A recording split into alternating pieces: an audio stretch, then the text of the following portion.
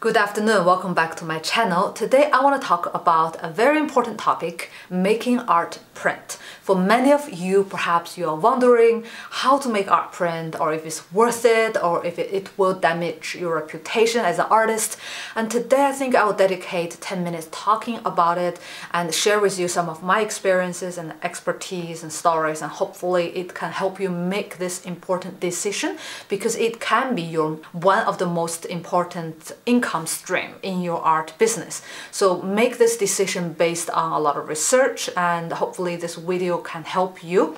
Today I visited my friend's home, and he has a studio inside of his home in the Dagao Art Zone, and I had never been there, so I thought it must be very interesting to go and check it out. So I went and I discussed for hours with his family. I also know his wife very well, so together we discussed the dynamics between the original works of art and the art print, and how to manage them and how to sell them. And it's a very interesting topic, and I'm glad I went there. I got to see his works, his art prints, and some works in progress as well, and I see how meticulous his work is, which is new to me because his special technique is based on Chinese gongbi, which is Chinese photorealism, a very traditional way to paint paintings, Chinese style. It's a very beautiful, and I like gongbi more than anything else. And he blended with a touch of Renaissance modernism, and it's the way that he mixed the both things, and it's like, wow.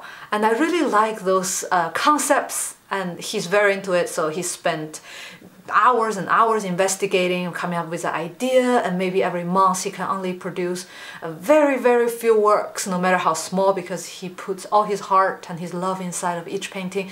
And it's just many process, many layers, and it's very tedious to produce each work. It is very demanding. So he can't produce so many works, and each works of art he could sell it minimum $20,000 easily. It's very hard also to get a hold of his original piece because it's immediately sold. So he decided to make some art prints because the demand is so high. Many collectors told him, I would love this work, but you already sold it to someone else. I would love to have a print if you could.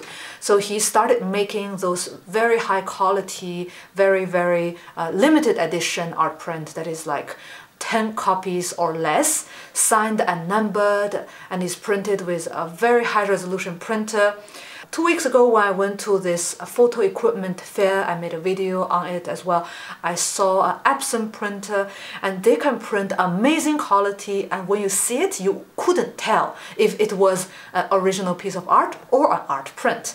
So for those of you who are worried, like, oh, you know, a print will not show the quality of my art, don't worry. If you take a proper photo or make a proper scan and you print it with high quality, high resolution printer, it can represent and project the original works just fine.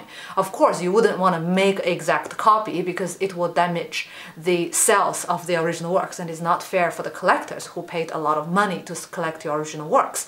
So you want to make some differentiation. For example, the original work is 4 times larger than this art print. This is just one of the examples. You can choose by size, which is one of the most easy way to distinguish. Like print is smaller, original is larger.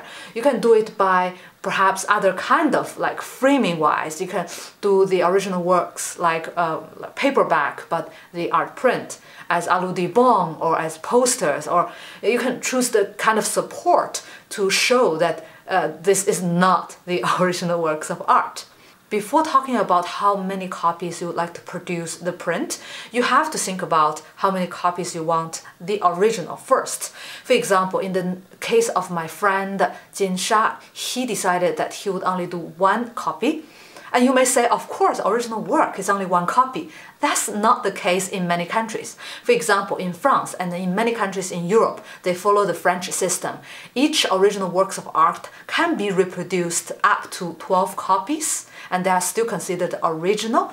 12 copies, I don't mean that you copy it with a printer. No, you have to hand make Like you just make exact work 12 times and you have to number it, and you have to just make sure that you declare that it's only 12 copies. For any other copies more than 12, it will be marked as a reproduction and you're not allowed to sell it as an original. This is the French law, or you can also call it the 12 copy law. France has a lot of laws about it, so many countries follow this system.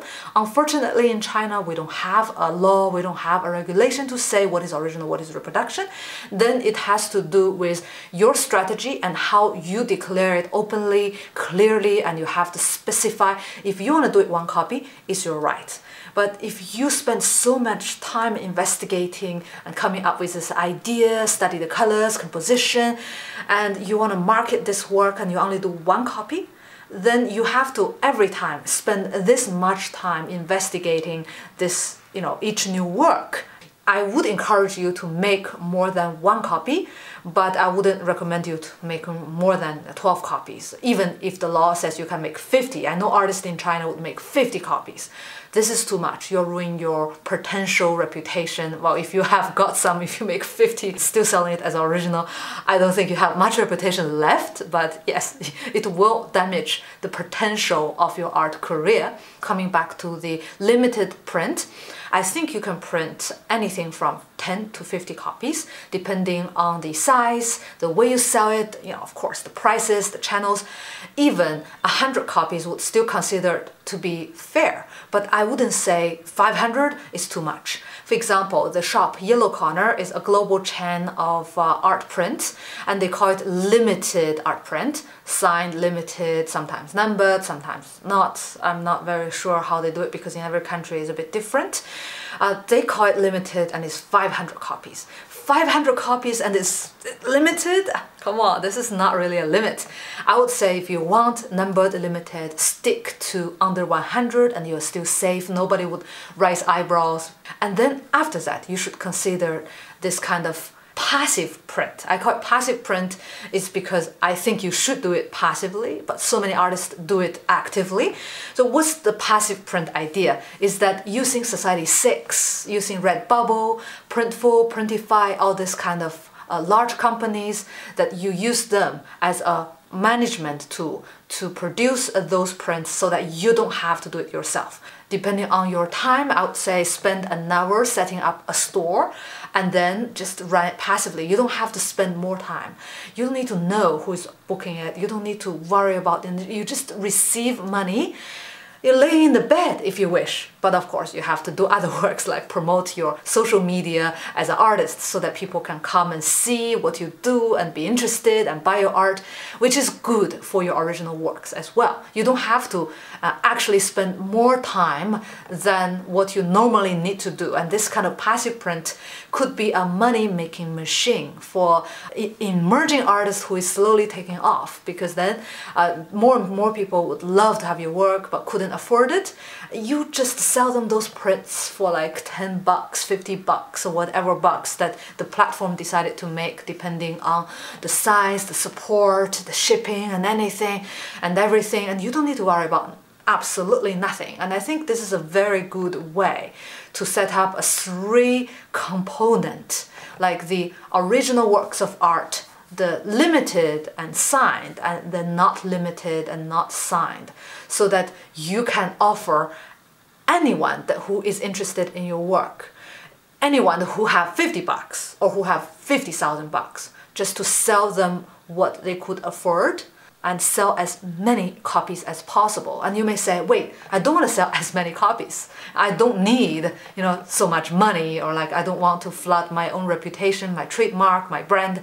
This could be a concern, I would say, in the old times when printing was a taboo, like original works were considered very precious, very good, and the machine is somehow evil and is taking the works away from the people. And Industrial Revolution, I mean, come on, it has been what? How many hundreds of years? And today it is okay. It is a publicity. Imagine if you want to publish this as a publicity in a magazine, an art magazine, you would even spend money, getting in touch with the magazine to do this, advertisement. And instead, you're having this poster shipping to someone's home and being paid for. yet you're just having this outlet channel to push your brand. And I think it's a really good way to cultivate your potential collectors. And when those people grow up and have their good jobs and have the new house, and they would perhaps buy original works of art from you because they grew up watching your work on their wall, they grew up thinking that one day they would be able to afford a real piece of art from you. And it's a very good feeling as an artist, like to be longed for.